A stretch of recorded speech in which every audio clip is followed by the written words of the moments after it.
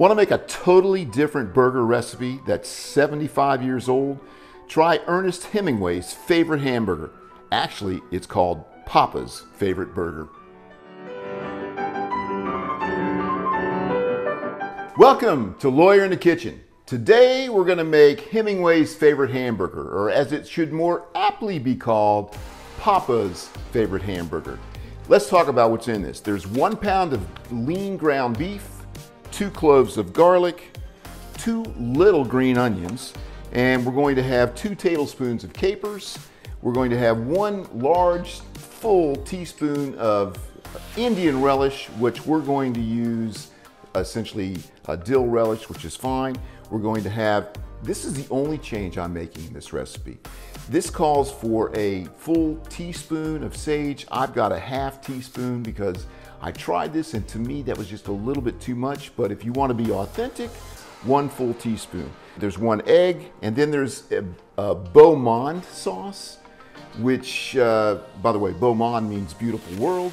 And we're going to make our own with a 1/4 teaspoon of celery salt and a 1/4 teaspoon of onion powder.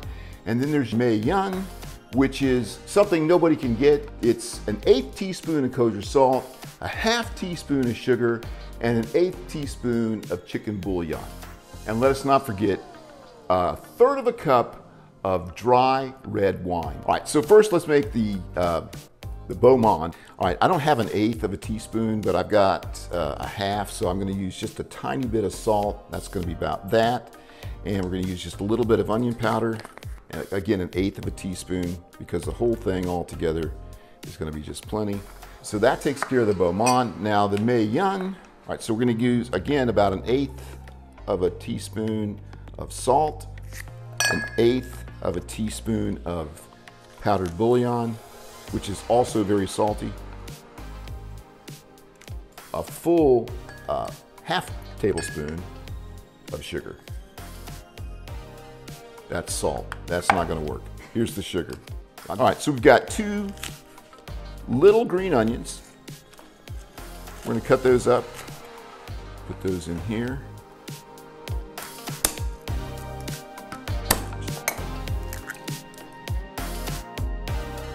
Although there's a lot of ingredients, this is really a very simple hamburger to make. Break this meat up. One of the reasons why you don't want to just go all in there with your hands and tear this up is the more you move this meat, the less tender it's going to be. Put the garlic in,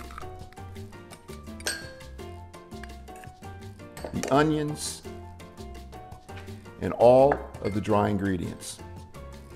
And as you put the dry ingredients in, try to spread that out evenly.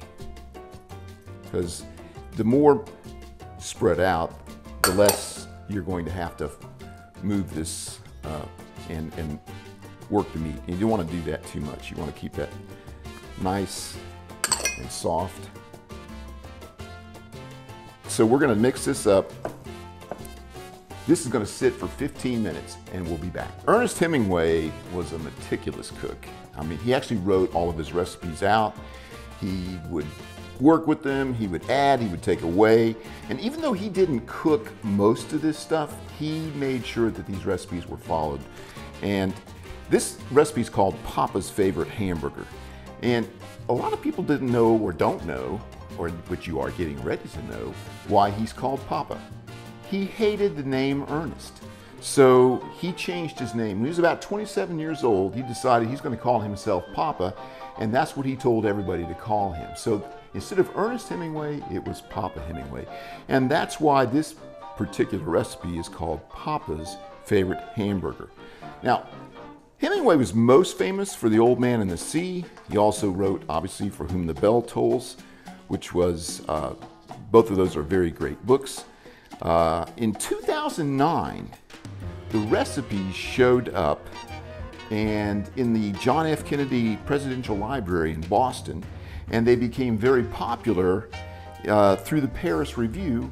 And my good friend Jerry Rumpf actually gave me this recipe. I had never seen it before, and there's an actually typed version with notes on the side where people have add pepper, add this, whatever. That document actually exists.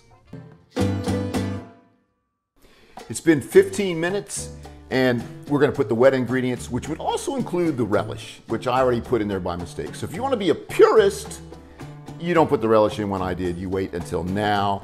We're gonna put the egg in, again, all over. Same thing with the capers.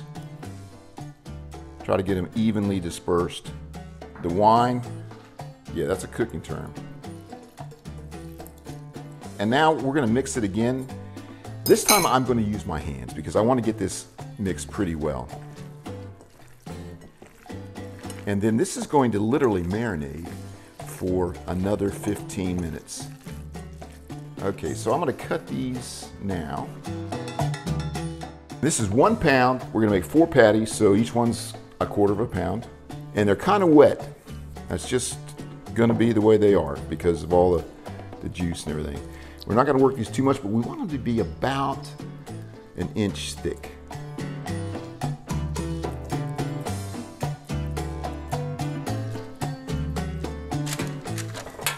And I'm putting this on parchment paper. We're gonna get our skillet hot with about 1 tablespoon of oil. You can use any kind of oil you want. I like grapeseed oil because you can get it particularly warm without it smoking too much. They'll cook high for 1 minute and then another 3 minutes. So a total of 4 minutes, and then we'll flip high for 1 minute, another 3 minutes. Don't be tempted to put them in until it's hot though. You want this to scorch these burgers and make them nice and crisp. Ah, listen to that sound.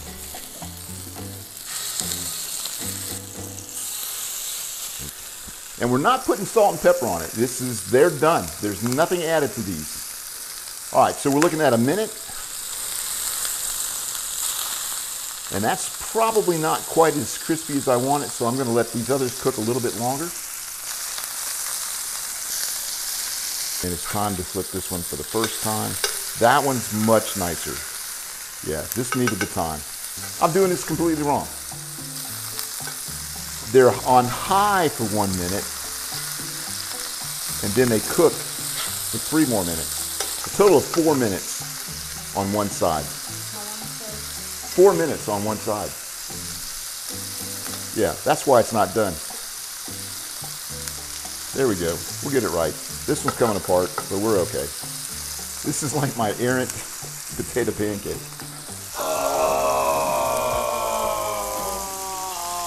Right over here. It'll be jumping out of the pan, soon to be on the floor. So this is gonna be, there we go. That's much better. And if this one stays together, I will be surprised. In the ballpark. Now we got a nice crisp on them. Ah, this one's still the best looking one. Look at that, that one's perfect. All right, so we turn it up on high again, and we're gonna go a total of 4 minutes. 1 minute on high. It's gonna set for just a little bit, so I'm gonna get ready to pull this out because I do want them to be pink. And you can kind of feel, this one's done, that one's done. All right, we're gonna go with that. That's close enough.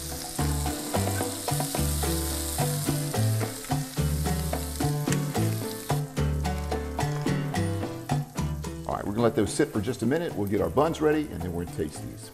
So we're gonna put these on the bun. Look how juicy that is. All right, there's one. And we're gonna make these doubles. And that one may or may not stay together.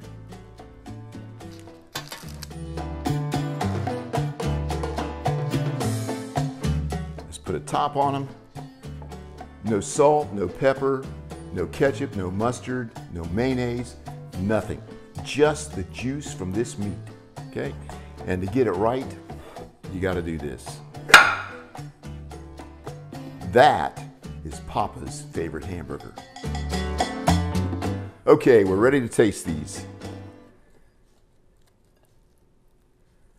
Okay, a little bit more done than I wanted it. So you could probably cook it 3 minutes altogether. It just depends on how done you want it. That is juicy. The salt's right. The flavor's great. You can taste the chives. except there are none. You taste the onions. You can taste the capers, a little bit of the garlic, all these different spices. Very, very juicy, tasty. I'm happy with it. All right, Jerry, come try this. I feel like Guy Fieri coming in, you know, on one of those shows to where everyone's done all the work, and now I just get the That's the good part. That's the good part. You gotta try it.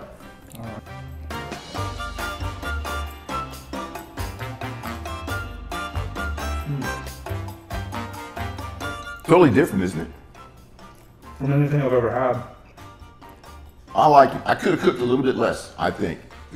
Last night I cooked these, they were a little juicier than this. Yeah, but it's still incredibly juicy, as you can see by the mess that I've made here. Oh, it is juicy. And still without any ketchup, mustard, mayo, salt, pepper, anything else other than the ingredients that you put into it. Right. Incredibly flavorful. Yeah, I like your shirt. Oh, yeah. Jerry works with me. These are the best guys. There you go. Yeah.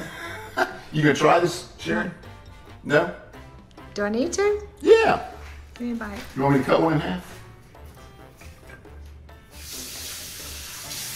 You just gonna try it like that? Yep. Sure, you want me to hold the small camera? What do you think? Ooh, It's not too salty. that is not salty like the last ones you made. No. Oh, this is really good. I'm happy with it. If you liked the video, I'd appreciate it if you subscribe. If you like, let's try this again. If you like the video, he doesn't need that. If you like the we gotta wait for that to stop. If you like the video, I'd appreciate it if you like and subscribe.